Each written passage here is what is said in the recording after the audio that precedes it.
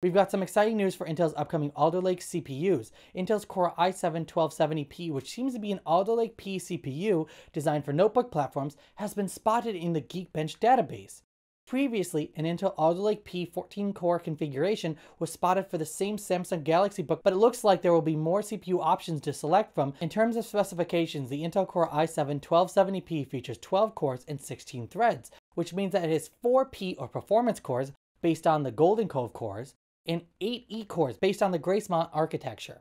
This gives us a total of 12 cores, 16 threads. The CPU doesn't seem like it's running its final specifications, as the base clock is reported as 2.5 GHz, but the maximum clock speed is only listed as 9 MHz.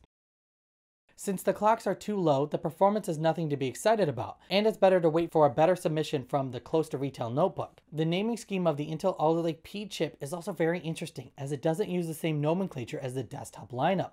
It looks like Intel might be revising the naming on its 12th gen Alder Lake-P mobility chips, considering that this new family is replacing its H45, H35, and U28 series chips.